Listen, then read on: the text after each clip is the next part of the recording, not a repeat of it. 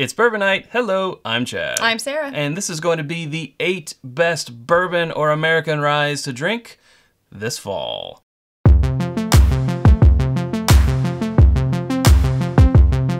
Let's go ahead and get this out of the way. This is 100% opinion based. You know, fall's my favorite time, probably because it's my birthday also, but I just feel like it's perfect bourbon drinking weather, like especially coming out of summer and those hot, you know, end of summer days. And then finally you get that cool, crisp first day of fall. You get to put on your flannel. You get to put on a jacket. Layers come into the picture. Very fall right here. Right? But yeah, I feel like fall is definitely the time when you get into that bourbon state of mind where you're like, or whiskey state of mind where you're like, I want toasty, smoky, campfire vibes. Foliage. Just, yeah, outdoorsy. Yes. Anyway, so we were like, let's make a list of the things that remind us the most of fall. Give us those fall vibes. So yes. Well, we're going to go ahead and get into it in no particular order. Yes. With number 1. Rare breed rye, hasn't been out that long. A newcomer. Yes, but when we did the uncorking, I think you were the one who said this is fall in a glass, and oh, who could argue? Here it is. It just smells like leaves and outdoors. And yeah, and that nice rye spice, and again with that outdoorsy crisp, like nighttime camping or like. I feel like I'm eating tree twigs, but in a very good way. You know, almost like it's covered with a little bit of light chocolate. You know? It's good. It's like some fiddle faddle. Oh, is that what it is? Mm-hmm. So as we were talking about putting together this list, it is difficult, and I think, again, 100% subjective. Let's explain ourselves. Yeah, to assign a bourbon or rye a category as far as seasons. But I think it's a lot like, you know, I think all bourbon can be fall, but not all fall is spur. No, that's not how it works. But it's kind of like, okay, so in like the fashion world, each person has a summer, spring, fall, winter color palette. And it's not that you can't wear every color. You can totally wear every color. But like, for example, I am a autumn winter color palette and like jewel tones work best on me. I can wear pink, but it's just not gonna look that great. I think it was just, you know, those flavor notes and those notes that really put you in that fall state of mind, but also the feelings, like the atmospheric feelings that you get. Does it put you in flannel or no? You have to ask yourself. Does it put you in flannel? Can you see yourself in flannel? It puts flannel on the skin? Or else it gets the vodka again. Oh no. This is very fall. It is very fall. You get that rye spice, you get that proof, what is it? I forgot what the new one is. 112.2. I can never remember the point. You get that proof, you get that rye spice, you get those nice foliage notes on the nose. I think it's perfect for fall. Perfect. And number 2 is Old Forester Single Barrel 131 proof. Woo-hoo-hoo. Now this is a pick. So, proof may vary, I guess. Yeah, for sure. This is a Total Wine & More store pick, $90 for this one. A little more up there on the price scale, but at that 131 proof, you know, it's not unheard of. Right. Oh, such oak and pepper notes coming through. Yeah. And really warming you up. This is cooking over a campfire. Oh, yeah. Because it has those oak and smoke notes in there.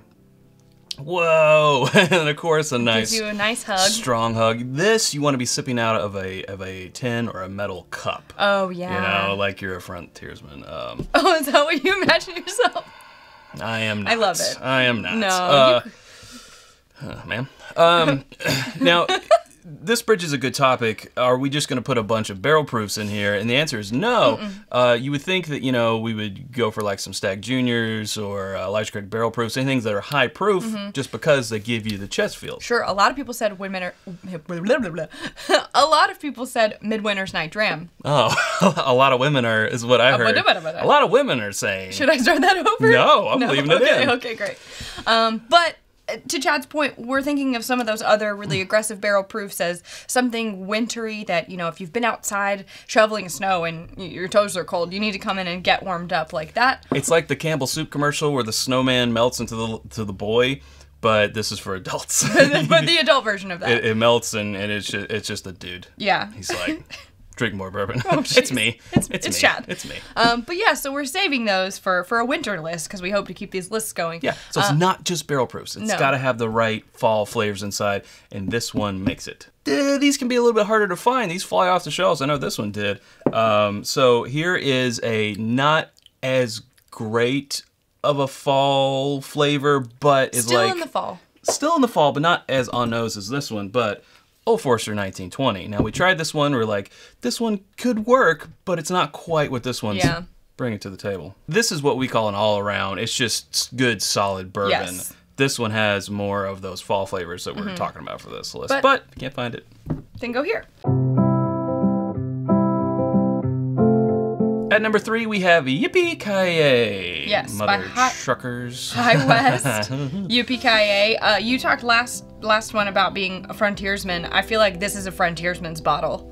Oh, for sure, yeah. This like custom glass bottle. I love it. Now this one is one that is going away, so go out and find this while you can. It's a great whiskey. Oh, that's so nice on the nose. So this is actually a blend of straight rye finished in vermouth and Syrah barrels, so it's a little more unique. And this one actually comes to us from Jason and Natalie, who are patrons. So thank you, Jason and Natalie, for gifting this to us, because now it's on our fall list. Utahns? I'm not really sure how that goes. What he's trying to say is they're from Utah. Yeah. You could also say campfire. We just didn't have a bottle of campfire. Oh yeah, and I think you could say a lot of things from High West, actually. The campfire, the boo rye, the double rye. They've got a lot of great options that I think fall in this category, but this is one that we had handy, and we really like that finished aspect. Yeah, it's giving me like fall baking and... Yeah, this one's more inside fall. Yeah, inside, cozied up next to a fireplace, maybe with a good book. I don't know. Yeah, it's got the allspice-ness that gets really turned up in a midwinter's night dram, but that's more later. That's a winter holiday. I definitely like holiday. I would put that on the holiday list. This, it has it, but it's turned down, and it's turned down to the point of like fall. You know, again, cooking inside and that type of thing. At number 4, we've got Old Tub. Old Tub. Of course, you had to. Yeah. Now this is 100 proof. It's a bottled and bond. And the thing I love the most about this is that it's unfiltered. So at 100 proof, you're still getting a lot of those creamy notes. Essence. Yeah, I love that. But this one, in my mind, is like the perfect bottle, price-wise and taste-wise, for a good fall tailgate. Yes. Like I don't know how much of that's going on this year, but this video could be viewed at any time, so... Virtual tailgates. But yeah, outdoors, sitting in a lawn chair. Sometimes you start day drinking and you don't want to go as heavy. This could be sipped out of a solo cup, let's be honest, and it would be fine. Like, this is, for the price, it's a great value. For the price, it is complex, comparatively to the price, but it's not so super complex that you're gonna get all weird about it. If you are sipping it at tailgate and you're drinking it out of a solo cup or whatever. Right. You know, and you might be like, hey, it's a Jim Beam, why did you pick this Jim Beam? Is it just the nuttiness that's getting you there?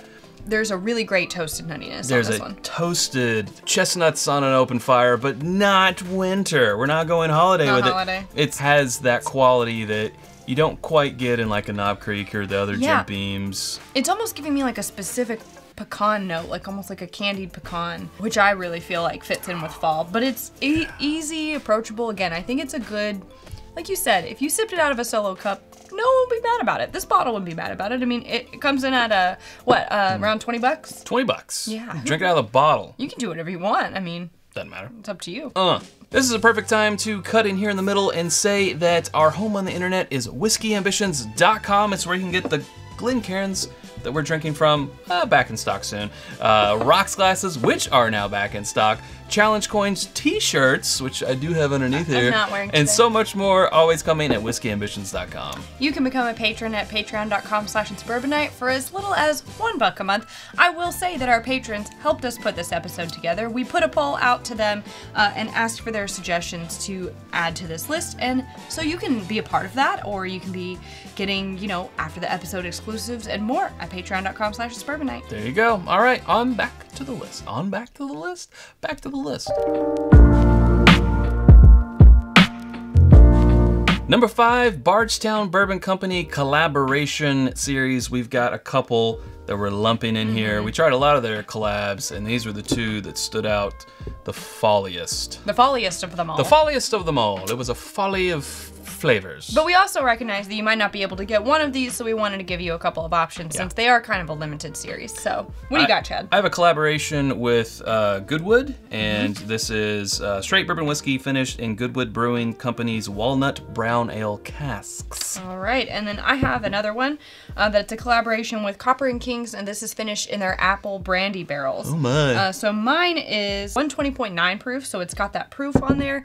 And then I don't know that I need to explain that apple and fall go together, do I? I don't think you do. Don't waste your breath. But mine's 103.2. It's a little bit lower, but it's you know, the same of back to tailgating. You could easily be drinking a beer out there tailgating. This kind of takes an ale and a brown walnut ale at that, and combines it with bourbon. So boom, fall in a glass. yeah, and I think the caramelized notes of that like walnut brown ale come through. It's really nice. Fall. Give me another flannel, Sarah. You want two flannels? I want a 2 flannel. This one gets 2 flannels. That's how we're rating them on the scale of flannels. 2 flannels out of 3 flannels. Yeah, 2. This one will give 2 out of 3 flannels. What about yours? How's yours? I mean, on the nose, you get like that appley sweetness. It's almost like a, what's the apple donut? An apple fritter. Ooh. So delicious. Yes. That 120 proof coming through, warming you up. It's definitely revved up versus this one, which is at the 103. It's not hitting you over the head on the palate with the apple, but it's very subtle and it's in there. Those nice brandy notes come through, and they're very warm. It's very cozy. I like it a lot. Okay, this one makes me want to take off the flannel. It's warming me up. This is It gets -2 flannels. this is a bourbon or finished whiskey coat. Is what this one is. Yeah, wow. Warmth. I want to be outside right now because of this. I want to be wrapped up in a blanket, and I also want to eat an apple pie or a fritter. There you go. At number 6, we have New Riff Rye. So you know, you could be saying, guys, Jet, Sarah, any rye for fall, and you wouldn't be wrong. But there are some ryes that are more fall-y.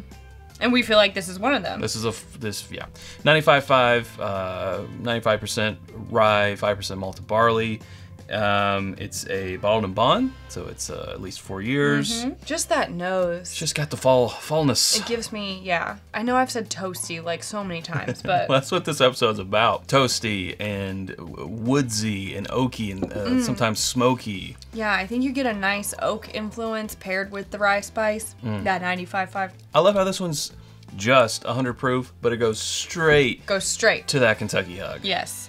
Yeah, and it makes you warm, and it's got a little peppery note on there. It just feels crisp. Like for a good crisp day, this would be great. A peppery clove, I feel like. Yeah. If I may also say that this bottle just screams fall. You know, bourbon color, orange and black with little green accents. You could even say this would be perfect for Halloween, and it might. But I also think that this is just a great fall look. It's got the fall look going on. How many flannels did you give this? Because of the proof, 1.5 flannels. 1.5 out of 3 flannels. Yeah, maybe just 1 light flannel. Okay. Yeah, I might give it 1.75 flannels. Oh, okay. Yeah. Those fall spice flavors that we talked about earlier, but they're toned down just a bit in this one. But I think that makes it a nice, easy sipper. But the 95.5, what spice it has is definitely there. And on the second sip, it's staying more in the mouth.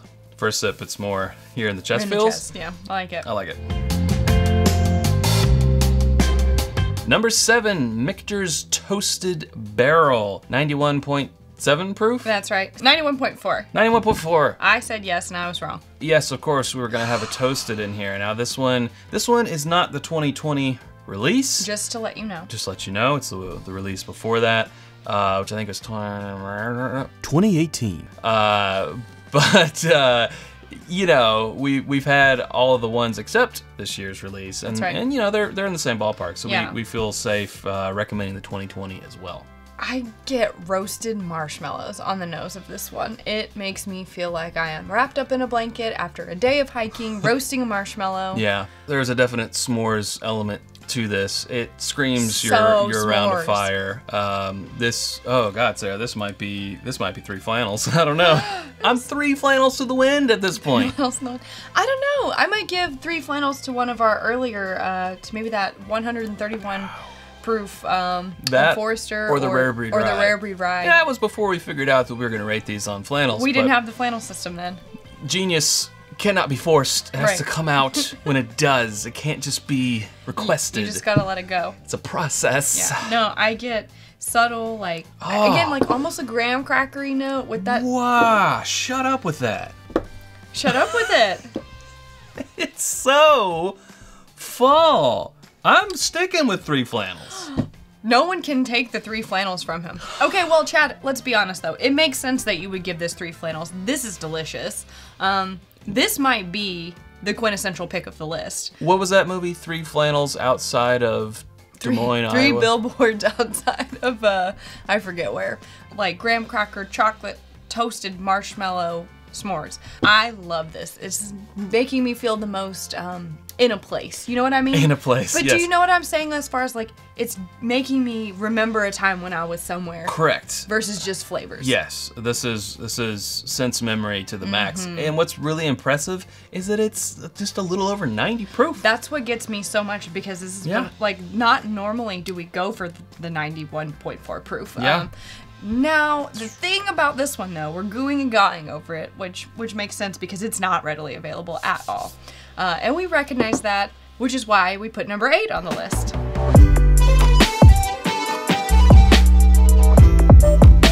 Elijah Craig Toasted Barrel.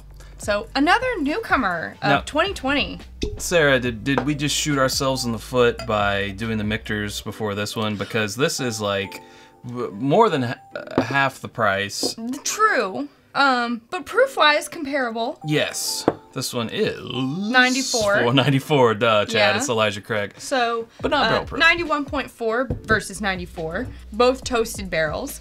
This one is going to be more readily available. Now, it just did get released this fall, So it's getting released. it will, I Trickle. assume, roll out to your area at Yeah. some point. I also think the Elijah Craig Rye is another good, an honorable mention that didn't make it on this list. Yeah. Personally, like the Old Forester Rye, think that it could have made this list. However, we don't necessarily align on that one all the time. It's true. Chad had a call for the Wild Turkey Bottled in Bond, but we had to agree. We had to agree on all these. She vetoed I it. vetoed it. And I vetoed that Old Forester Rye. You did, yeah. This is giving me similar marshmallow. Yes. Notes. This is really good. I feel like the 3 flannels of the last one was justified in the price. I feel like this is also justified. Even though they're from different distilleries, they could be related. Yeah. This one's a little more aggressive. This one's a little smokier. This one has a couple more harsh edges, which, don't get me wrong, I'm being critical to this one as compared to the Michter's Toasted Barrel. I think that this is a great pour. Yeah, one that gets released every 2 to 4 years. Like, not every year. Right. In other words. So we couldn't That's how put it LE. on. That's how LE it is. We should have done 7 fall bourbons and American Ryes plus 1 that you'll never find. Sarah, you might be an LE if you don't get even released once a year. We're not gonna do that. That's not gonna be a trend. I think this was a great way to end this list. I completely agree. Well, we don't want to call this a consolation prize for if you can't get the Michter's Toasted Barrel. No. But if you're thinking about going after the Michter's Toasted Barrel, this is one if you can get it in your area. Don't feel bad if you can't, if you can get this. Right, or get this, and if you love it, if you're wild about this one, then you need to put in the effort to find the Toasted Barrel. Yeah. Whenever you can. No, this one is very folly. Oh. But man, trying it before that Michter's, I don't know. Well, maybe we should have gone the other way, but it's too late now. Yeah, it's too late. What I can say, Chad, is that I am very cozy. Yes. I don't know if it's this jacket, this hug that I'm getting from Lots the of past hugs. 8 whiskeys that we've had. It is nice. But I'm really glad that we did this little compilation. It's almost like a mix CD for our a mix CD, a mixtape, whatever. Neither one are made. It's a mixed reel-to-reel. None of those mixed are made 8-track. anymore. Yeah. No. Well, It's vinyls now. It's a Spotify playlist. Yeah. No, for our fans. From us to our fans of this is what we would put on our, if they had a thing of Spotify playlist comparable to a bourbon list or a And it would rye be list. called Fall Feelings. Fall Feels. Fall Yeah. Feels. Fall Feels. There you go. Fall Feels list. I This like is it. what it would be. And so again, this is 100% our opinion. This is our playlist. We put it together. We hope to do more, maybe a holiday one. That could be fun. But yes. We want to know what you guys think. If we missed your fall feels pick, down in the comments. Let us know in the comments. Yeah, for sure. And if you haven't subscribed to us already, we would love to have you. You can click right up here to do that. There's suggestions of other videos right down here. We hope to see you over there in those. Thanks, Sarah. Thanks, Chad. Okay, till next time, drink more fall bourbons or ryes.